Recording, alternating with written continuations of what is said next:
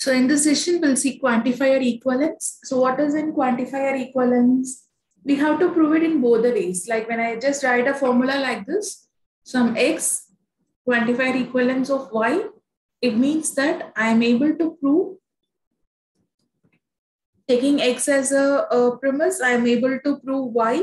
And similarly, I'm taking y as a premise and prove x as your result. So that is your quantifier equivalence. So here I have taken one example.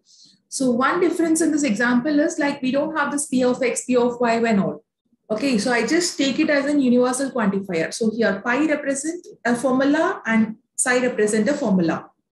Okay, so both the things are some sort of formulas. Like I can write pi as x, p of x implies q of y or something like this. Okay, we can consolidate everything altogether into a phi, and this formula actually works for all conditions. Okay, so now I'll show you how to prove it. So here, let me take the first constraint. Like I take there exists an x of phi or there exists in y of psi. And with that, I'm going to prove it as there exists of x, phi or y. Okay, so how we are going to do it now? Now see, like when I take this formula, so here the binding is actually first I have to break this R. Then only I can move on to this in your like inbuilt one. Okay, so first I have to concentrate on removing this R criteria. So how you actually remove an R elimination? Like when I just write it as PRQ, I cannot directly, when PRQ is valid, it doesn't mean that either P is valid or we are not able to mention whether P is valid or Q is valid. So how are you going to prove it? So we take P as an assumption and Q as an assumption. We derive to some term. And if the term matches, it means that the term is valid. So that is how we use this R elimination, right? So we're going to follow the same procedure. So I'm going to, like this is a given premise. So first step is I'll just write the premise for all x pi or for all xi. So this is a given premise. And with this premise, what I'm going to do, I'm just going to start proving it. Like first I have to take this and I want to derive to this term, and I have to take this and derive to this conclusion. If I am able to do it in both the ways, then it is valid one. So I start with there exists an x of 5 and this will be my assumption. And now I need to break this and I have to use it as this formula. Okay, so how can we do it? So like how will you eliminate this there exists of x here? There exists of x elimination works like this, right? So we start with the term and then we make a substitution, like we'll derive this x naught instead of it. So I start with a term x naught. I'm rewriting my formula. This is my formula. So I'm just rewriting this formula in terms of x naught substituted as x. Okay, so I start with this, and if I am able to derive this, then it is well and good. So now, fourth step is we have given that one term is valid. Okay, using your R insertion, if one term is valid, we can merge that to any other external term. So I can rewrite this as x or psi of, like this is valid. So I can merge R with any of the statements. So by R insertion of step 3, I can write it as x naught by x. Okay. And now listen, like I have, like how I want to insert this, like here it is almost similar. So we have R and psi and pi. Now I want to write it as there exists an x. So I want to insert in there exist of x. How can an there exist of x actually works? This is very simple. See, when there is a formula with t substituted over there, so if at least one term satisfied, we can write as there exist of that formula. So here I can rewrite this as there exist of x. So here both this substituted with x naught. Okay, so I can write it as there exist of x and the formula is phi or psi.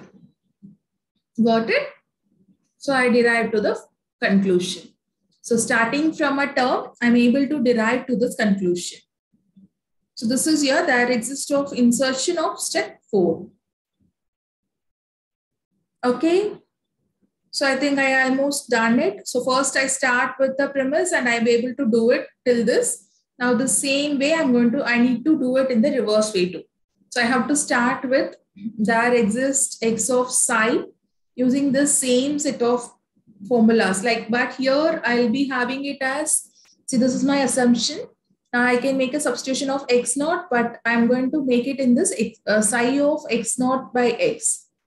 Okay, so when this term is valid, I can merge it with r with any other term. So I am going to merge it as x naught by x or psi of x naught by x. Done. So now this is valid. Starting from x naught, I'm deriving to a conclusion. So if it is all fine, I can rewrite it as there exists of x with psi or phi. Done. So in both the ways it is done. So using your R elimination, so you can write it as, this is your 5th, 6, 7, 8, and this is your 9th step.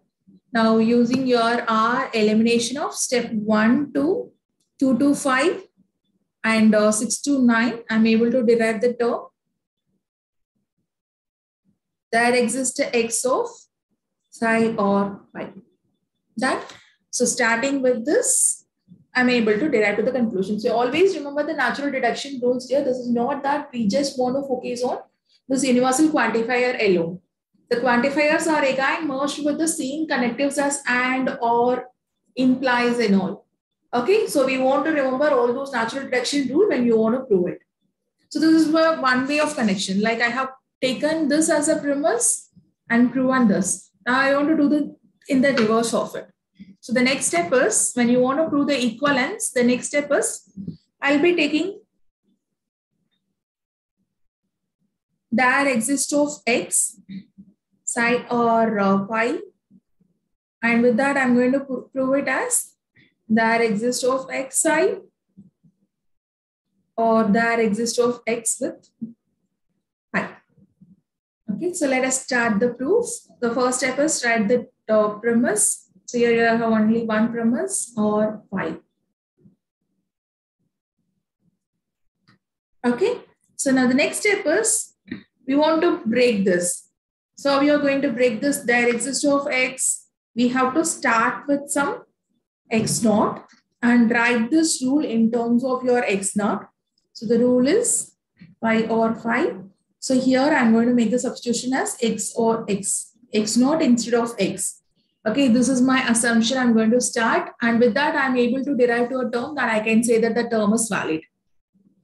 Okay, so now both in pi and psi, we are going to make the substitution as x naught instead of x. So we can rewrite this as pi of x naught instead of x, or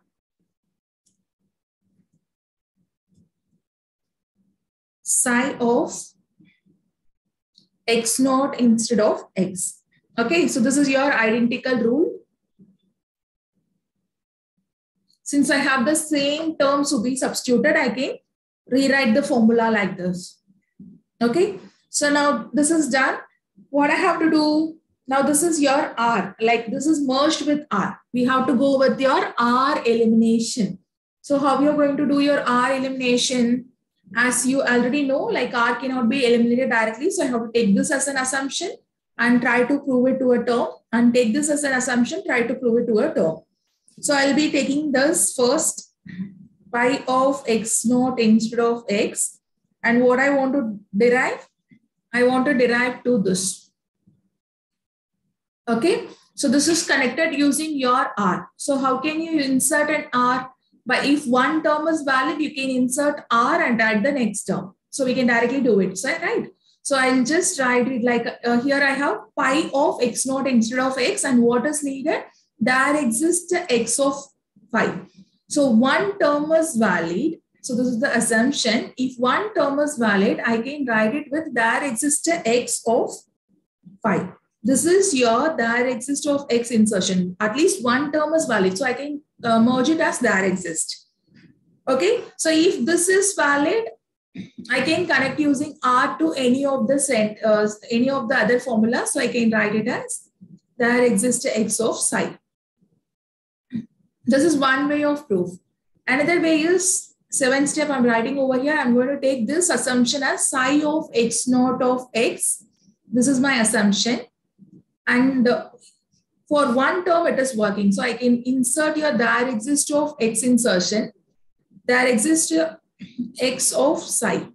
And when one term is valid, I can merge that with any other term. And what the needed conclusion is this one. So I can write it as there exists a x of phi or there exists a x of psi using your R insertion for step 8. Now, listen. This is your R elimination, right? Like in step 3, I have two assumptions. This is R elimination from step 3. From 4 to 6, I derive to a term, this one. And from 7 to 9, I derive to this term, this one. So both are same, right? So with that, I can conclude it as there exists a x of psi or there exists a x of, pi or psi. So both are valid. So this is your conclusion. So we start with the assumption and like always remember the R elimination method. Start with one assumption, derive to a term. Start with another assumption, derive to a term. If both the term matches, we are going to write the resultant one. So this is how your universal quantifier equivalence actually works. So we have to prove it in both the ways. Like always remember that the given formula, either psi or pi, if you have any set of equal kind of statements, you can make the substitution as pi or psi.